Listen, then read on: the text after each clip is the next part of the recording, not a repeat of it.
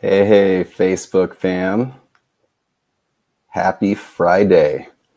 And just to start the weekend off right, I just got done with a fasted workout. And there's many reasons why I do a fasted workout, first of all, but it upregulates something called your AMPK, which in turn is going to increase my fat burning, my fat oxidation. And if you're going to increase your fat burning, you're going to need more mitochondria. So it increases mitochondrial biogenesis. A lot of big terms this Friday, I know. And then with that, we're going to increase massive amounts of energy and be far more efficient at making more energy. So fasted workouts are awesome. And so it just gives me kind of a good way to start the weekend. And so first thing I want to talk about is content is crucial. Content is absolutely critical when you're talking about, my last video, for example.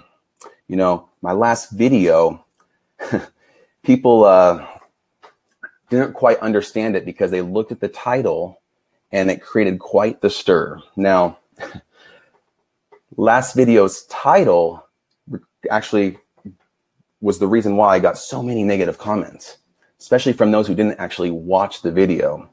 And honestly, those who actually don't bother listening or watching the actual content isn't necessarily the people I'm targeting anyways, but you can't judge a book by its cover. So you've got to make sure you watch the video, understand the message, listen to the message, before you make a comment. That way we can have a healthy, educated discussion on topics.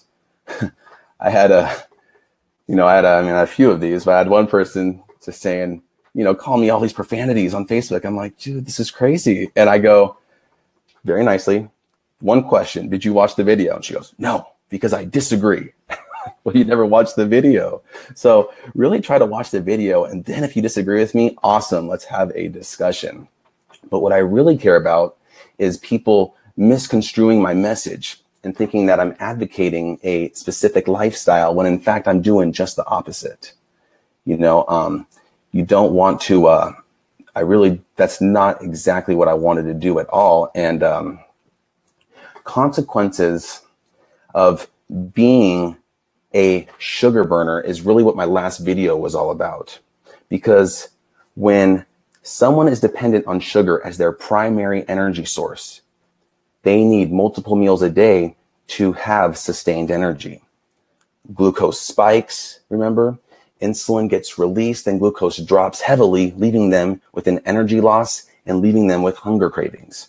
So I'm not an advocate of that. Absolutely not. But for those that are dependent on glucose, they definitely do need to replenish their food all the time.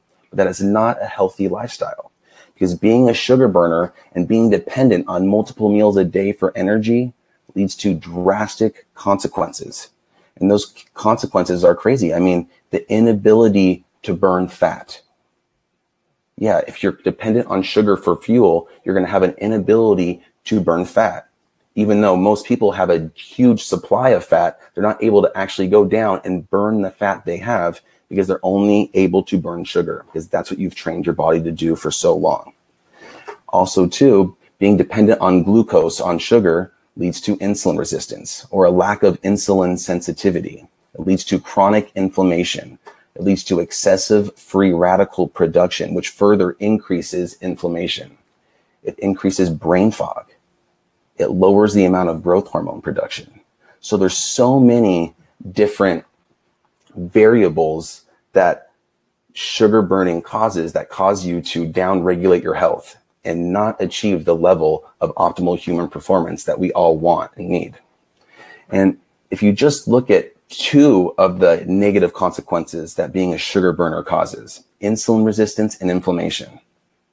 Now, I have a question. What is two things in common with every single chronic disease out there? What are two things that every single chronic disease has in common? Chronic inflammation and insulin resistance.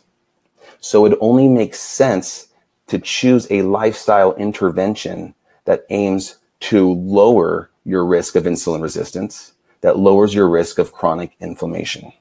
It only makes sense.